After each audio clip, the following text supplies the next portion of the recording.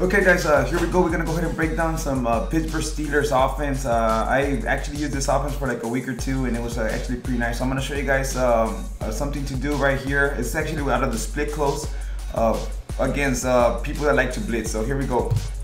We're gonna go ahead and select the gun formation and split close formation, and one of my favorite places to use. It's a real simple HB slip screen right here, as you guys can see here, out of the gun split close. A lot of people like to use it. Same thing as last year.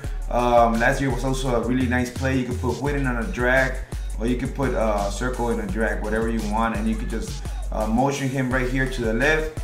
As soon as he comes across, you could go ahead and throw to triangle, or you could throw to circle. So let's go ahead and do it again. Now this is gonna be a blitz. People are gonna be blitzing you.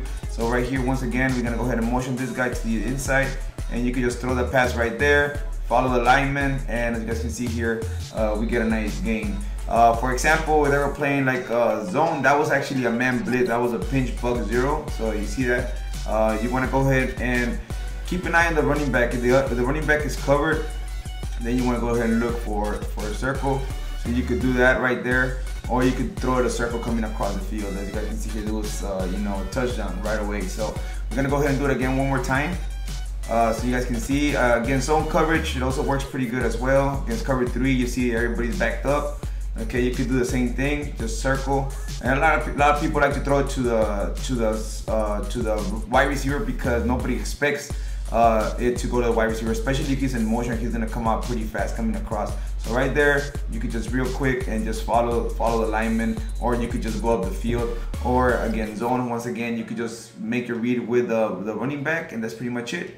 So you could do it both, and just do it when they least expect it. They're blitzing you, all of a sudden you come out in this, boom, hit them, okay, right there, into the flats. Right there, my running back took too long to come out. So let's go ahead and see if it works. We're gonna wait a little bit longer now.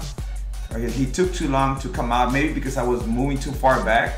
And when you move too far back, for some reason, it just, right there. You see that? You just gotta wait a couple seconds. Don't move your quarterback that much. Just throw it at the right time. Make sure you practice this on practice mode before you go into an actual game.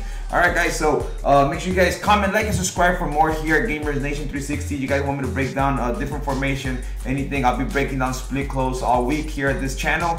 Make sure you comment, like, and subscribe for more. Bye. Don't forget to subscribe down here below for more tips, more strategies, more schemes, more gameplays, more tournaments, and more giveaway prizes. Later, it's your boy Shark360. Hit that like button. Don't forget, comment, and subscribe.